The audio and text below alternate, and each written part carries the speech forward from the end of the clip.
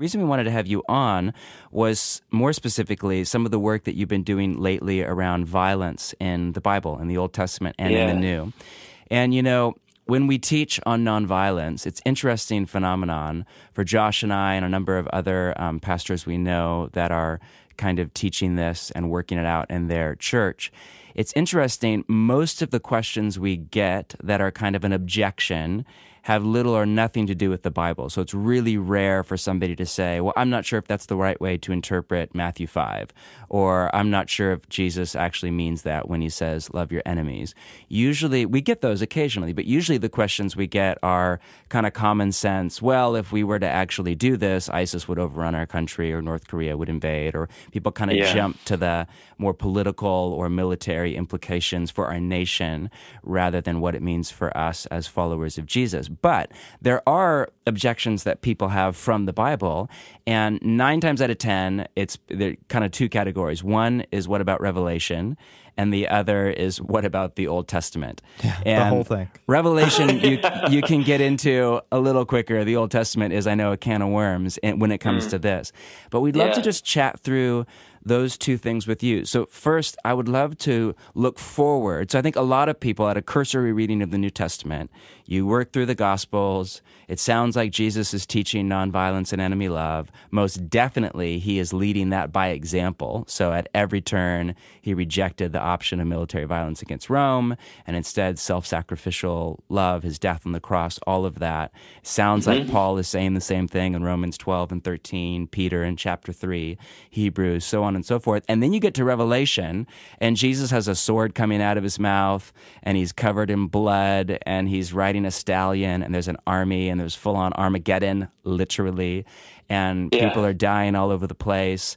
And it's like, what happened to, I thought Jesus was a pacifist, and now he's, Russell Crowe from Gladiator or something. So talk us through how, obviously, Revelation is a genre of literature that we don't even have anymore. So it's really confusing to read in our late modern kind of Western context. But talk us through what's going on with there's definitely a lot of blood for sure, and a lot of violence in that writing. Talk us through what's going on. So let me first preface by a more global, this is kind of a bigger observation, but it'll be presupposed in everything that we're talking about. And the more conversations I have about violence in the Bible, I'm realizing personally, and for people I talk to, there's a root issue under this. That's, I think, a misunderstanding or a way that we're approaching the Bible, not actually seeing what's going on. And I think it's that we lack a category for a kind of literature that's so sophisticated that it can have a whole bunch of something in the story, but it's not advocating that thing. So I'll just give you one example, like just from that's recent, that I think most people will get. Did you guys see Ender's Game? That kind of made a splash when it came out as a movie. Sure. Yeah, I read the novel from. I thought the movie was terrible, but I love the novel.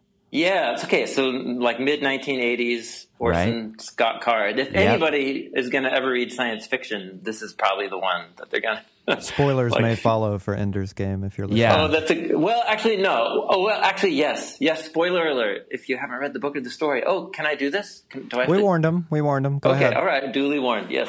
So here's a story that you think for the whole time, this is a story that's like pro-war against aliens, because the whole thing is about the training of these kids, of these children from their youngest age, all trained to become these like super highly skilled, spaceship warriors against aliens. And then you get to the end of the movie, right? The big thing is, and what's crucial is actually the last 5 minutes of the movie changes the entire meaning of the movie. Right. Because you realize at the end that all of the simulations that you thought were training for this one star character were actually the real battles. And the whole end of the movie goes on to subvert all of the violence that this character just did. He comes to regret it. It's ruined him as a human. And you realize this story is really sophisticated, and it's the ending that makes you go back and reconsider the whole thing. Wow. And I'm convinced that something like that, the Bible is a story that's like that. We lack a category for the Bible as a sophisticated work of literature, making a profound statement about violence. And so we confuse the many narratives of violence in the storyline, many of which in which God is implicated. I get that, and so we'll talk about that.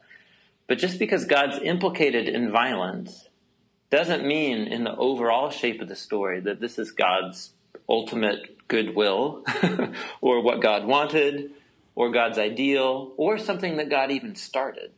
And it's the ending of the story that makes the real meaning. So it's actually perfect to start talking about the final book of the Bible, because I think it's the book of the Bible that makes you go back and rethink violence all the way going back to page 4, which is the first act of violence. So anyway, that's just an analogy that I'm forming in my head. That's so good. Really important. We've been talking about the Bible as a story for years now, but I love this idea of it's a story with a surprise ending, whether it's Ender's Game, or I think of like Sixth Sense or something like that. Spoilers for the Sixth Sense. I'm not going to say what it is, but you get to the end and there is something that happens, which in the Bible would be Jesus, his teaching, his life, his death, his burial, his resurrection, and it just reframes the whole story. Yes, but at the same time, you can go back now and see that it's totally it was saying that all along, in sync with where this story was headed, but it's just you didn't think it would actually go down that way. And all sorts of things that you missed the first time around, you start to pick up on. Yeah, that's right. So the Book of Revelation is a really great example of that. Okay. So back to your first question. So the Book of Revelation, it's a first century Jewish Christian apocalyptic work. That's what Bible nerds call it. And it's a type of writing that we have many, many other examples of it. It's like the height of Bible ninjas doing their work. That's a mental image. The people nonviolent Bible ninjas. Exactly. But I mean, like in terms of their literary sophistication. So these apocalyptic works, and the Revelation is a pristine example, represent authors who have prayerfully immersed themselves in the Hebrew Scriptures for a lifetime. And so every line is packed with some kind of allusion, or I call them hyperlinks, like on a Wikipedia webpage, you're endlessly hyperlinking, that are hyperlinks back to the story of Jesus and to the Scriptures of Israel. And so the Book of Revelation is impossible to understand if you just read it by itself. It's meant to be read as an amalgamation of the Hebrew Bible plus the story of Jesus. And that's really important, because the portrait of Jesus, and this is the thing that's confusing, and lots of people have written about this, is one of John the Visionary's favorite images. The book's about Jesus and about his ultimate victory over evil and death. It's the revelation of Jesus Christ. Yeah, it's the revelation that the crucified and risen Jesus is truly the King of the world right now, and will one day be acknowledged by all nations as the true King. And he's on a mission to defeat evil and death forever and ever. Amen. But the way that he is going to defeat evil, many people see this is where the disconnect is. Well, Jesus let people kill him in the 4 gospel accounts to die for the sins of the world. But on a surface reading, it seems like Jesus has got a sword and he's chopping off heads and he's getting bloody and messy and right on the last pages of the Bible. And so for many people, they just allow both of those to be true of Jesus and don't think about it. Or for many people, they say, sometimes Jesus lets his enemies kill him, but ultimately he's going to kill them. Or we say, is John doing something like Ender's Game, where he is using military imagery, but for a purpose of undermining and subverting the violence that has characterized humans throughout the whole story of the Bible. And so you can see this. I can just do a quick walkthrough of this theme. Yeah, hit it. In Revelation. So John first opens with these letters to 7 local churches. And some of them are apathetic, but a number of them are being persecuted. And to each church he gives a challenge. He says to those who conquer, Jesus is going to give some great gift and reward in the new creation when he vindicates them. So if your neighbors threw rocks at you and you got fired and they killed your uncle for following Jesus, Jesus says, conquer, overcome, and I will give you a reward in the new creation. So 7 times Jesus makes a promise to the conquerors. And the Greek word conquer there is nikao. It's where we get the brand Nike. Right. Nike means victory or conquering. It's a military conquest image. So what does it mean to call a persecuted religious minority a group of conquerors? Right? That's such it's jolting. Right. Because our category for a conqueror is the victor in a military, kind of Marines. Yeah. Marines go in, they set up shop. And they're only conquerors if they win. Correct. Yeah, that's right. That's right. So that's the kind of language John's using here. So he just sets that up. How is it that these persecuted Jesus communities are going to conquer the world? It's such a crazy image. But it's what he says. And then, so that's the first part of the book. The next part of the book is the revelation of King Jesus. And John sees his vision of God's heavenly throne room. And God has a scroll that represents all of the biblical storyline and prophecy about the meaning and purpose of history. And no one can open up the scroll. But then John hears, he's up in this throne room in a vision or having a dream, and he hears an announcement that somebody's coming who can open the scroll, and it's the Lion of the tribe of Judah, which is a hyperlink back to Genesis 49, where the king who's promised Messianic king is going to come from the line of Judah. He's described as this lion who rips apart his prey and no one can overpower him. And lions, it's a very ancient image of power, king of the whatever jungle. Right. And an Old Testament image as well, right? That's right. It's a biblical image of the coming Messianic king who will be victorious over his enemies, is a shredding lion. But it's very important. That's what John hears. Then when he turns his head and looks, John's very clear to paint the scene slowly here. When John looks, he sees the Lion of the tribe of Judah, and what he sees is not a lion. It's the opposite of a lion. It's a lamb, and it has its throat slit, and it has blood all over its white wool. Wow. And this is John's portrait of Jesus. Throughout the rest of the book, until the final scene of the book, Jesus is depicted as a bloody sacrifice lamb.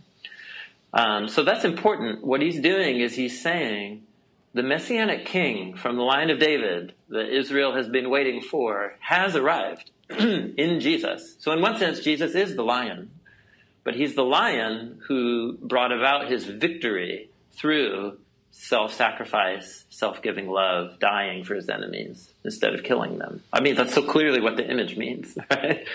It's like a full-on reinterpretation of the imagery and the words. Yes, well, and actually what he's doing is he's rereading Genesis 49 in light of what that figure turned into within the Hebrew Bible itself, which is the suffering servant of Isaiah 53. And Genesis 49, for those who aren't aware, is the prophecy of the lion from the tribe of Judah.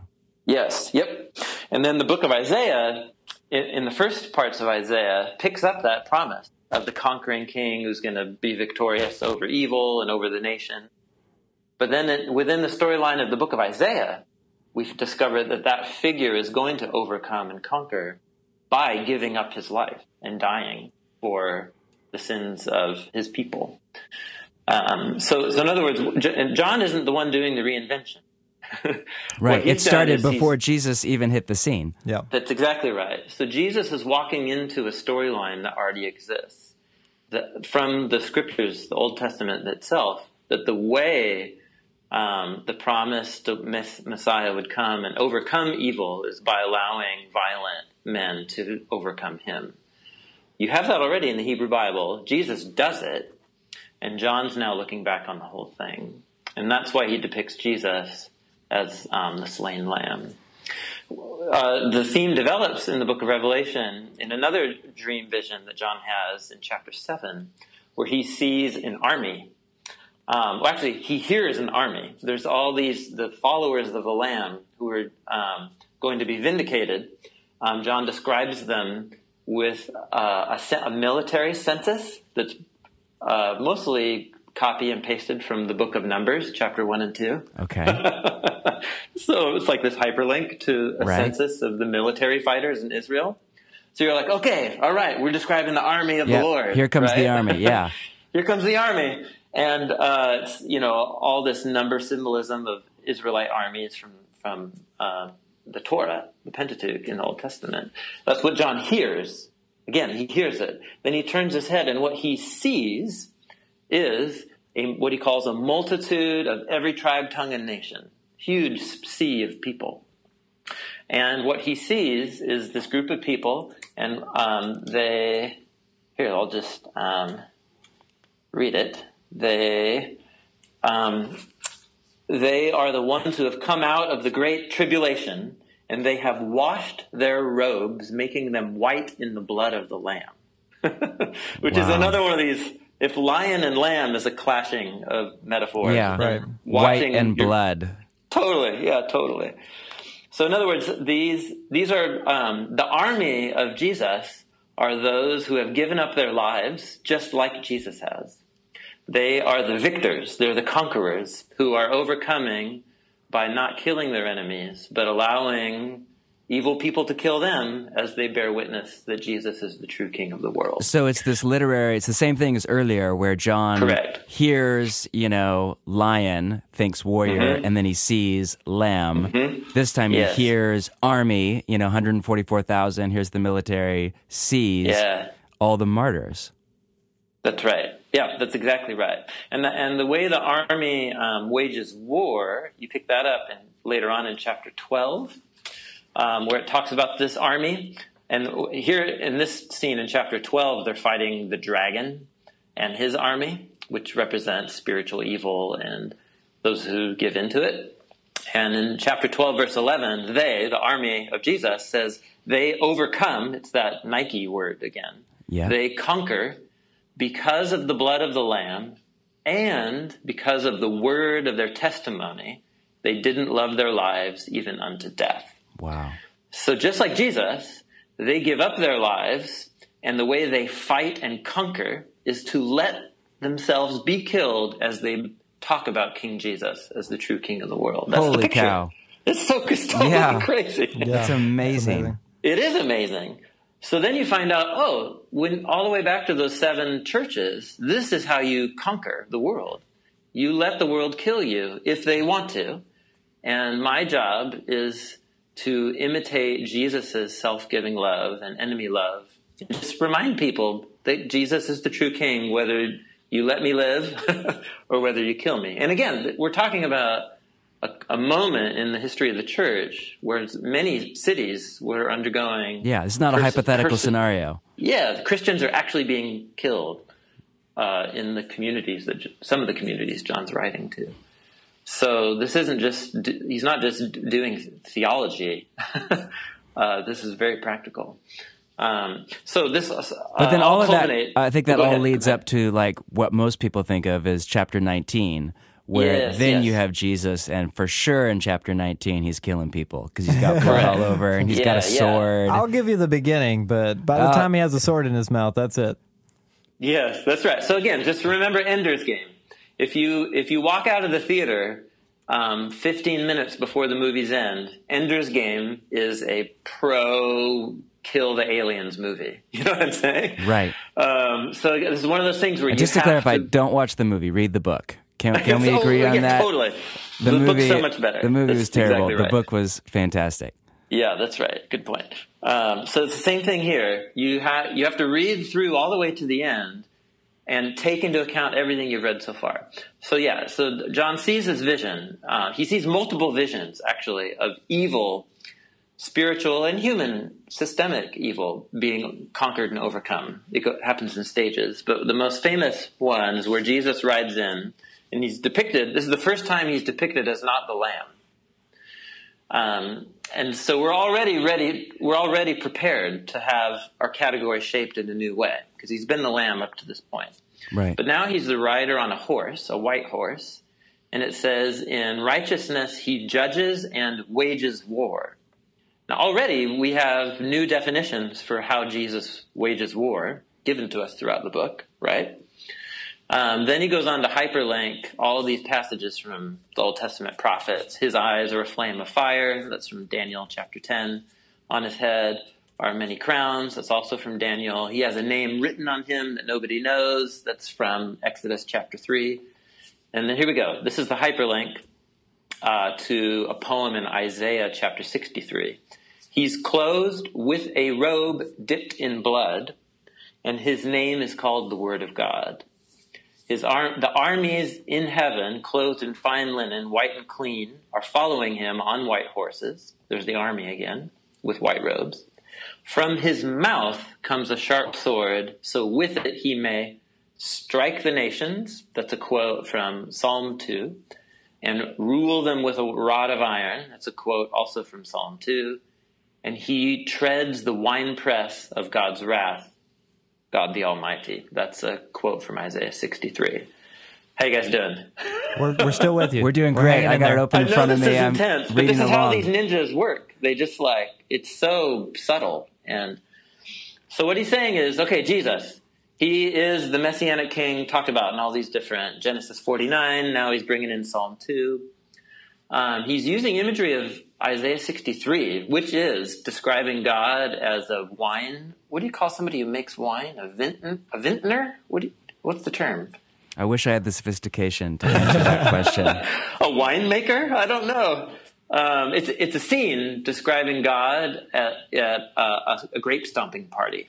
You know, like you have the big harvest of grapes, you put them all in the big press, and then a bunch of people get in. They still do this in Italy, I think. I don't know.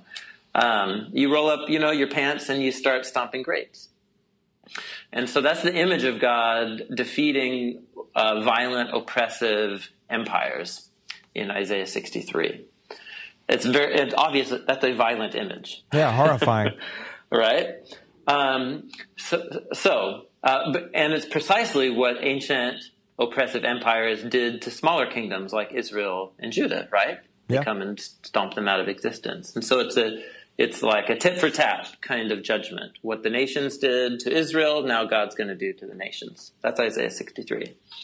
But here in Revelation 19, he depicts Jesus as riding on a horse waging war. Now we already know how he wages war and conquers. Like that's already been made really clear. It's by giving up his life. Giving his life, yeah. His robe is dipped in blood. So that's right from Isaiah 63, where God's stomping on the grapes and the blood of the grapes gets on his robe. And so here's where you have to stop and you have to say, okay, so he's quoting and pulling an image from an earlier biblical book, Isaiah 63. And many people think, therefore, this is the blood of his enemies, just like it is in Isaiah 63. And so you can make that argument, but to do that, you have to say, John copied and pasted that phrase into here and expected it to have exactly the same meaning. And so you just have to stop and ask, really? Like this author is so sophisticated. Has blood been an important image in the book so far? Right? I mean, not only is it important, it's a dominant image to talk about self-sacrificial love. Right? It's the lamb with blood its own blood all over it. That's how Jesus was introduced. Right. So running theme. This is not a new idea. The running theme. It's the army of the Lord that has the blood of the lamb on their robes. It makes them white. They wash themselves with the blood of the lamb. They accept Jesus' death as covering them. And they wage war with the blood of the lamb. Chapter 12. With the word of their testimony. And so the fact that Jesus has a robe dipped in blood, and his name's called the Word of God. This is how Jesus wages war throughout the whole rest of the book of Revelation. is by dying for his enemies and proclaiming the good news of God's kingdom, even if his enemies kill him. So does that kind of raise the question, whose blood is on his robe? Correct. I mean, to me, it's no question that it's his own blood. Not to mention that within the sequence of this vision here, the fighting hasn't even started yet. Right. So if you're hearing that, I think, Tim, you've been thinking through this through for a long time. For a lot of people, that's a brand new idea. Right. Okay. Yeah, that's good. So the blood on his robe. This is pre-battle, and therefore the leading theory is it's his own blood. Yes. Yeah. And I'm not making this up. There have been brilliant commentators and scholars on Revelation going back many, many, many decades that have made this observation and argument. And it's simple to make. If you look at how blood is used connected to Jesus in this book, it's always Jesus' own blood that is on him. So that when we get to this scene, and even though he's using an image from Isaiah 63, John's already prepared us to know whose blood it is. And so this is Jesus cresting the hill. This is like the battle at Helm's Deep, right? In the Lord of the Rings, where, Gandalf rides, right at sunrise and the lights behind him. And spoilers for Lord of the Rings. Yeah, that's right. Spoilers all around. Yeah, so this is that scene, right? It's his appearance and what's already covering him as he appears over the hillside. Blood. And that's because the blood is the way that he rescues. That's part of John's whole point in this book, is the self-sacrificial love, even unto death, is the way that Jesus conquered and the way that Jesus' army conquers. Which is one thing to talk about it. It's a whole other thing to actually say, I'm going to try and live this way. Right. But it's clearly what John's talking about here.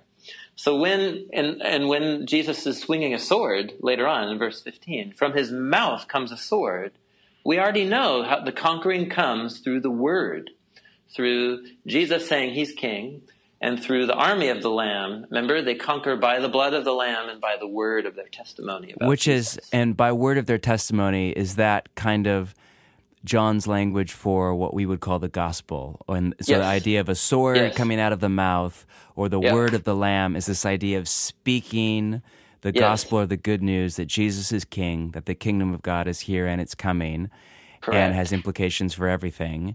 And this word, this logos, this message, it's like a sword. It's just cutting right through the world that we call home. Is that the right interpretation? Yeah, that's exactly right. So the sword is a metaphor for the power and effectiveness of the announcement that Jesus is the king of the world. And it's a metaphor because it's coming out of his mouth. Totally.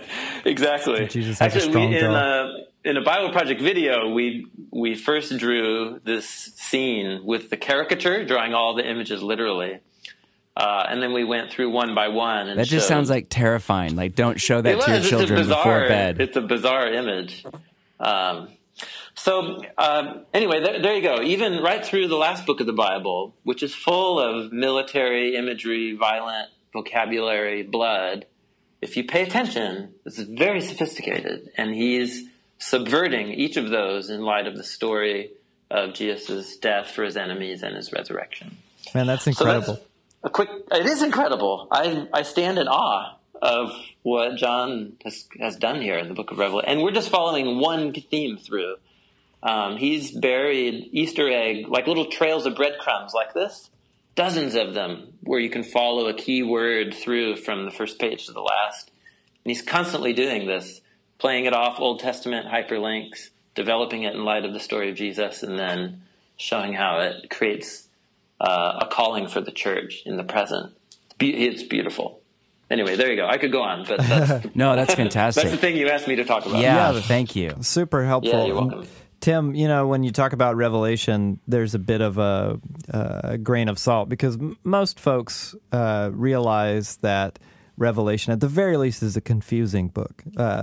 We recognize when we read it that some strange stuff is going on, and when you actually start to unpack it, before you get into how subversive and actually nonviolent the book is, we're already understanding that it's written in a genre for which modern readers have no paradigm. So it invites a very nuanced conversation. But when you have a conversation about the Old Testament, things get a bit more dicey because in the Old Testament is just replete with violence, some of which seems to implicate God or be commissioned by God himself. And that's couched in actual narrative rather than this kind of symbolic prose. It reads more like history than a literary, right. know. And we actually had a number of folks, like John Mark was saying, that voiced very legitimate questions that weren't based on common sense logic. What would happen if we actually did this and all that kind of thing, but were more based in, well, what are we supposed to do with these narratives from the Old Testament? One person in particular actually wrote in and said,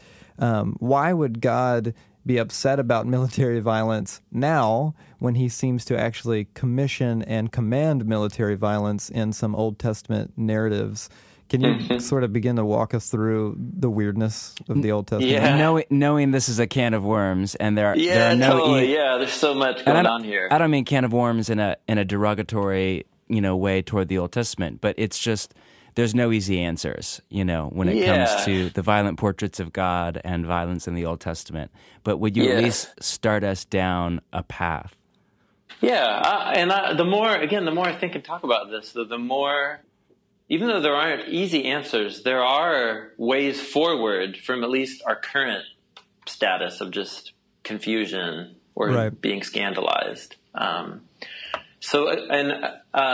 same thing holds. It's an Old Testament narrative is just a different genre than Jewish apocalyptic, but the same principle holds. This is highly sophisticated literature, and you can't equate something happening in a narrative with this is therefore is God's will because this story is in the Bible.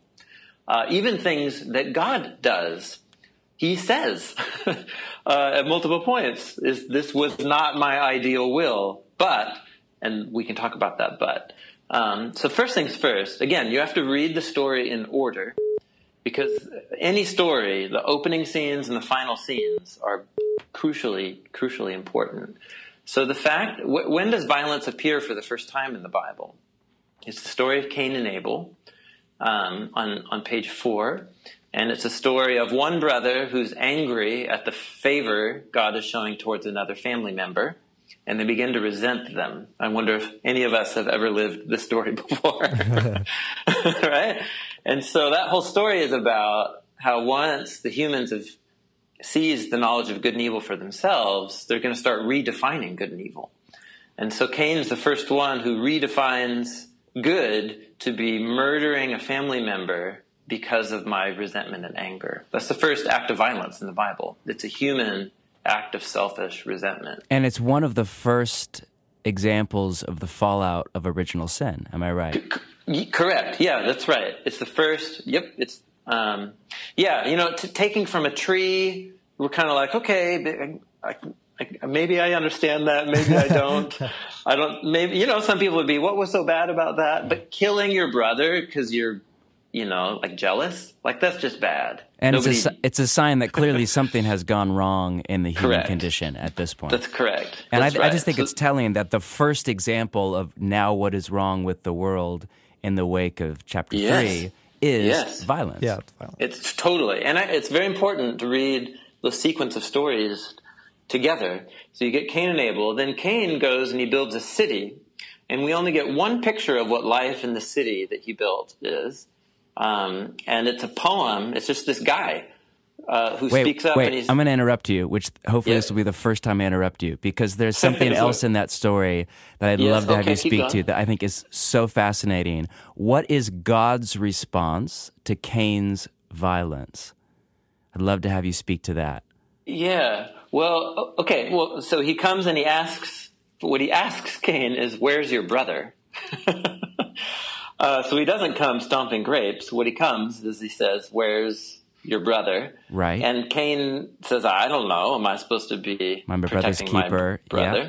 And then God says, what have you done? Your brother's blood, the sound of your brother's blood is shouting to me from the ground.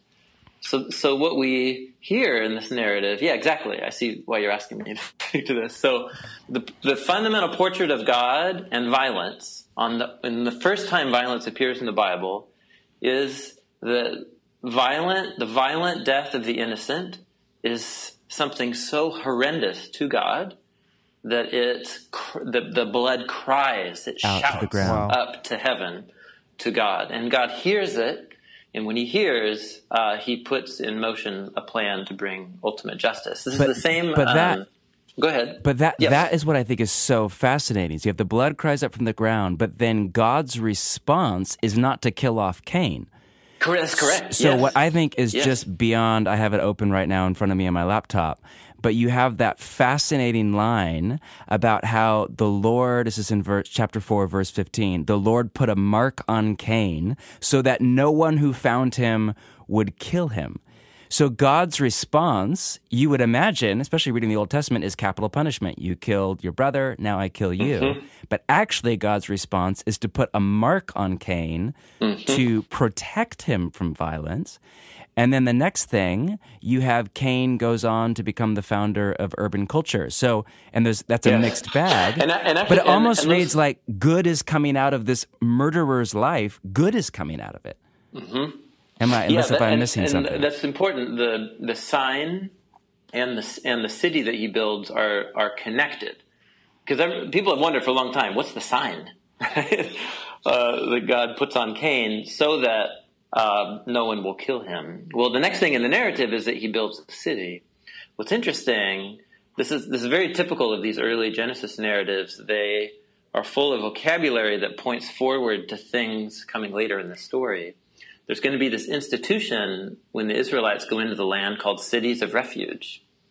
And they're cities that are markers of God's protection for murderers.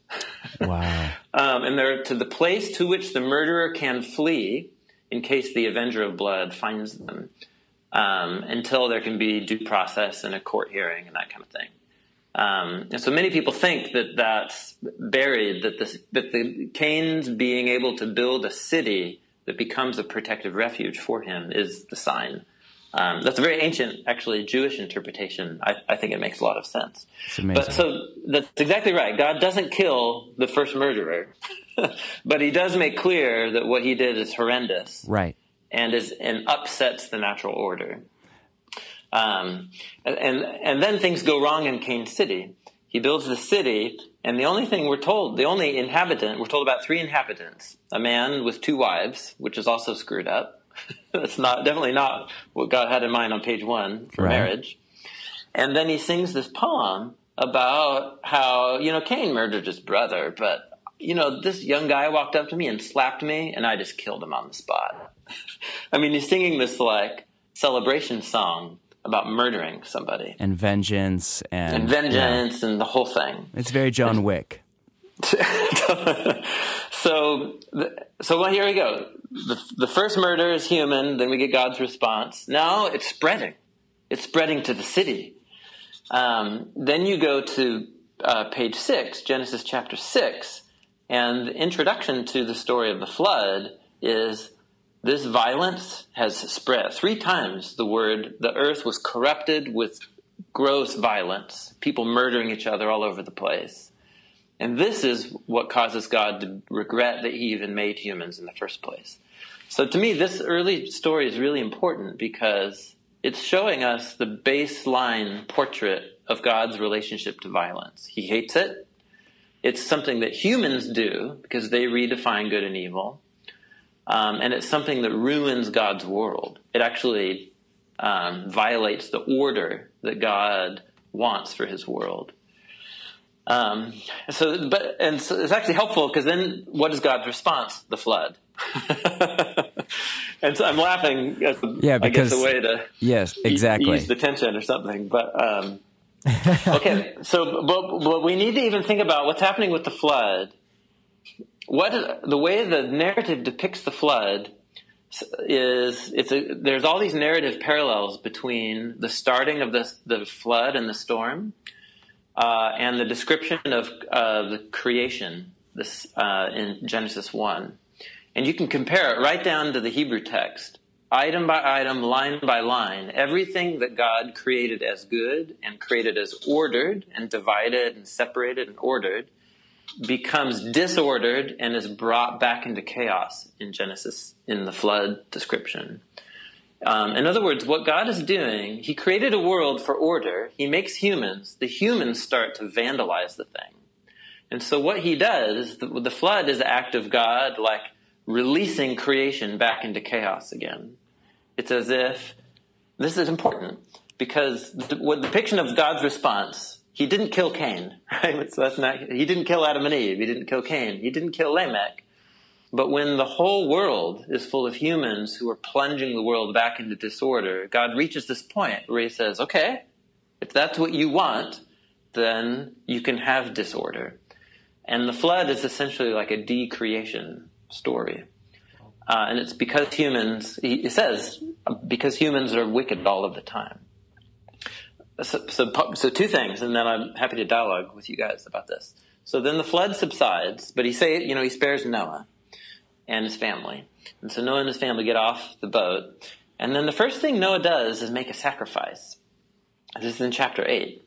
And what God says is, when Noah gets off the boat and makes a sacrifice, God says, this is chapter 8, verse 21, I will never again curse the ground because of humans, because the purpose of the human heart is evil from youth, and I'll never destroy every living thing as I've done. So in other words, what was the cause of the flood? The purpose of the human heart was evil from the youth. Right. So it brought the flood.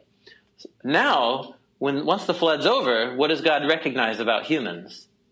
They're exactly the same. He just says it. The purpose of the human heart is evil from youth. And what is God's response? I'm not ever going to do that again. So what the flood shows is not a change in the human condition, violence. It shows a change in God. That God is now going to deal with all with his world like he dealt with Cain. He's not going to destroy the whole world because of their violence and evil. Rather, he's going to set in motion a plan to rescue and redeem it.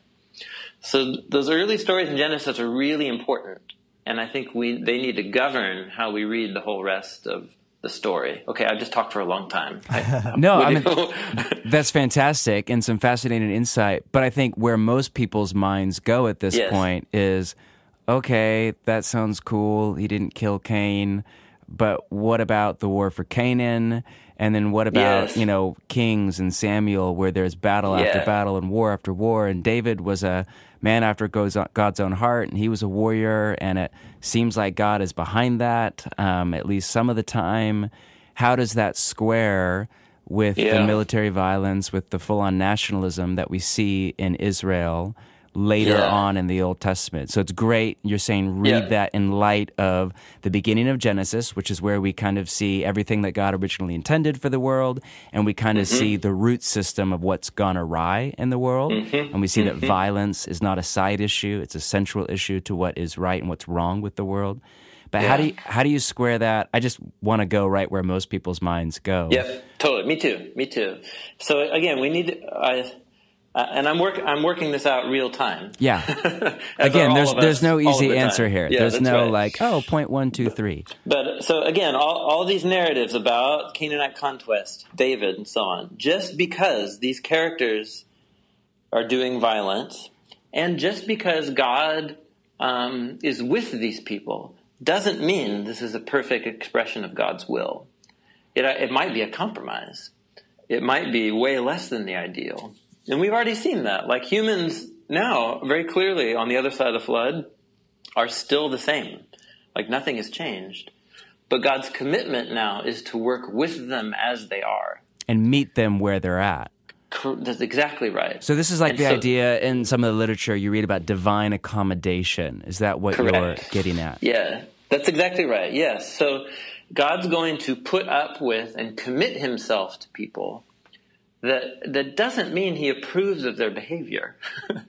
And especially he's going to marry this human family of Abraham. He's going to make a series of covenants. which are depicted with metaphors of marriage. And, it's very similar to like two nations forming a treaty and the compromises that are involved. Right. Basically, any interactions between humans that are truly going to honor each other's will are going to involve forms of compromise. And I give up my ideal, you give up your ideal, but we're able to find a way forward together. And so that's exactly the relationship of God and Israel and all of these characters. So God's committed to bringing redemption to his world through a human family. That's the whole point of the story. And so to do that, it means putting up with humans. And humans are violent. We already learned that from the first pages of the Bible. And so in my mind, that governs every story where God is, say, commissioning the Israelites to go into the land. He's already making a compromise in that the Israelites, at many times, most of their history, think that he's just their national tribal God. And there's a lot of stories where God seems to be depicted in that way, right? In the book of Joshua, it seems like God's pro-Israel and anti-Canaanite. And so he sanctions the Israelites to engage in this form of ritual warfare. And I'm with you. Personally, these narratives are the ones that I struggle with most in the entire Bible. This is my greatest question in the entire Bible. Yeah, it's the greatest up at night kind of thing. Yeah. But what you're saying, this too. idea of divine accommodation it's not a new idea, and most people are already there. So, everybody reads the story about the king, and it's crystal clear in the narrative that God never wanted a king for Israel. Yeah, that's right. Israel wanted a king, and so you end up not only with a king, but a king who's in relationship with God, and God blessing David, even though God never wanted David, but God meeting when they're where they are at, and then pushing and pulling them forward. You see the same thing in the Torah, obviously, with the laws around women, children, slavery. It's crystal clear that's not the heart of God. But again, divine accommodation, meeting them where they're at, pushing and pulling them forward from Code of Hammurabi or whatever. So you're saying apply that same hermeneutic, that same way of reading the Bible, as there are moments when God accommodates to where humanity is at, meets them there, gets his hands dirty, in order to, not just to compromise, but to push and pull them forward, where the end goal is, of course, Jesus, his teaching, his way. You're saying apply that hermeneutic, that way of reading the Bible, to a number of the violent stories, the war stories, the military battle stories. Think of it that way. Is that what I'm hearing you say? That is what and it doesn't solve everything. And Greg Boyd, his most recent book, has really, I think, made that clear.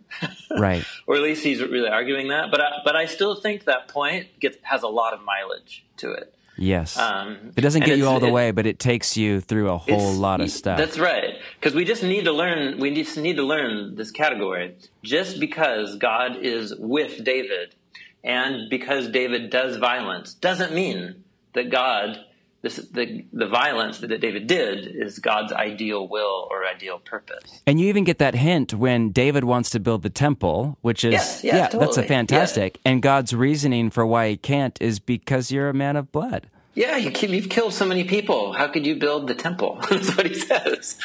So you just have that little moment of truth where you're like, God, he's like, no, that's over the line, Yes. And this is where those stories, in a strange way, have become really comforting to me, because they show the strength of God's commitment to people.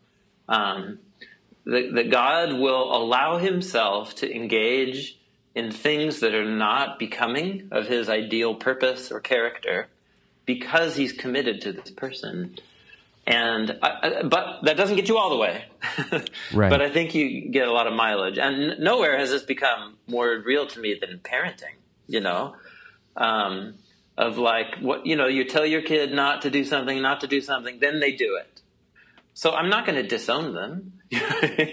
So, but now that they've done that thing, it changes the game, and I have to work with them in light of that stupid decision that they made. Right. And we go forward, and things are not ideal anymore, but we're going to find a way forward. Right. And so, to me, that it's the covenant commitment of God and the accommodation that, to me, I think you can get a lot of mileage for many of these stories out of there.